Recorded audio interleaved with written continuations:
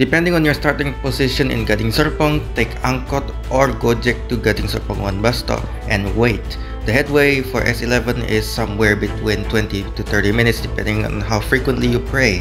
Unfortunately, as you saw in this video's intro, Summarecon and Royal Platinum have not returned pre-pandemic shuttle bus service. So there's only one bus to Kelapa Gading and it's only in the weekdays. So it's pretty much useless for those wanting to go there during the weekend.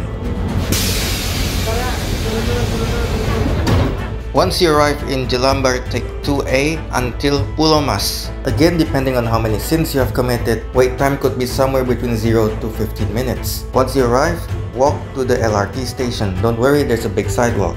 Never mind, I take that back. In fact, I was actually forced to walk right next to heavy machinery. Enter the LRT station and go to the platforms on the east side. Basically the one serving trains headed towards Pegangsaan 2.